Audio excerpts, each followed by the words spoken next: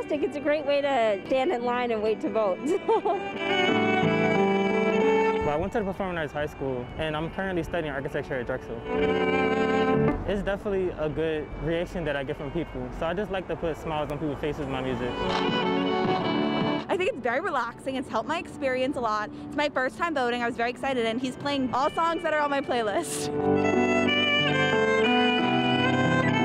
Vote That Jawn has been working since 2018 to educate and organize young people to vote.